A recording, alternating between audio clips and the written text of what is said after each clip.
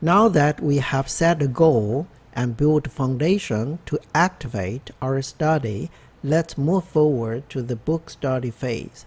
It's a good practice to schedule your exam date at the beginning of this phase. There are 3 principles. Align your study to the exam outline, value comprehension over memorization, and use the book's companion practice questions. As you know, there are 8 domains in the CISSP exam outline.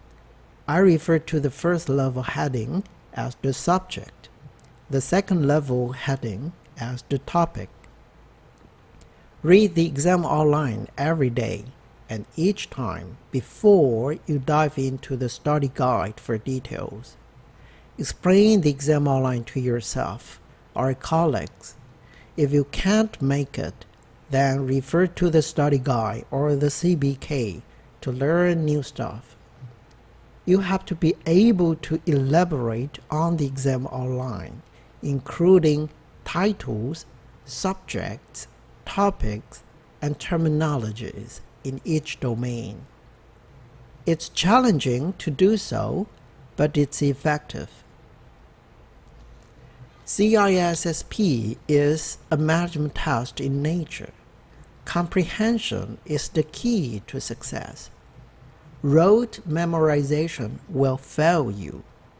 It won't make you succeed to study from cover to cover without a foundation or a blueprint. It won't make you succeed either to learn by memorization without comprehension. Comprehension is about understanding concepts. The concept I refer to is the knowledge of applying the principles to make good use of the facts you learned in real life. You don't have to memorize everything except the essential facts and principles.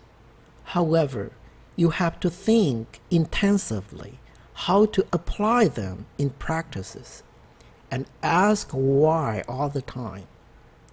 To do so, your experience, discussions with others, practice of quality questions are crucial. Both the CBAP study guide and the AIO have more than 1,000 companion practice questions as an online service. Please remember to register to get access to it. You can consider using the task-driven strategy. That is, you do practice questions before diving into the study guide for details. Do all the questions until your correct rate is higher than 95%. If this objective is achieved, you should feel quite comfortable about the exam outline and have finished the study guide. It's about time for you to move forward to the next phase. The certification phase is the final sprint to sit for the exam. If you haven't scheduled your exam date, please do so. You should achieve 3 objectives in this phase. Do more quality questions, sharpen your answering skills, and know the exam outline inside out. Not all questions are created equal. Don't do those questions without answers or justifications. Quality questions are designed to verify your knowledge and concepts, compensate for the weak areas of your experience, improve your reasoning process, and sharpen your answering skills. I've created and shared a few quality questions on my blog, and there are many quality sources available. Some of them are free, while some are paid services. For example, Questions of the Day from IT Dojo on YouTube is free. To do more quality questions, you can consider paid services, such as the study notes and theory from Luke, or third teachers on Udemy. Typically, a question is composed of 3 parts: the scenario, the question sentence, and the 4 answer options. Most people read questions from top to bottom and answer after reading, but I suggest the opposite way. I call it the guess strategy. That is, browse the 4 answer options first. Guess and select one answer on intuition. Then read the question sentence to answer to the point as the second try. Finally, read the scenario to make an informed decision. It's alright to change your mind in any step. However, do guess and select one answer at the very first step.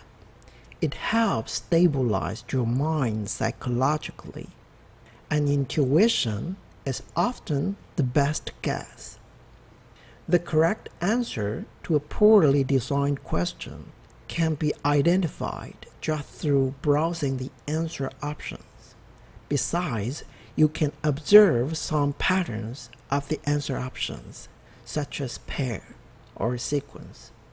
After reading the question sentence, you may eliminate the answer options that are apparently wrong.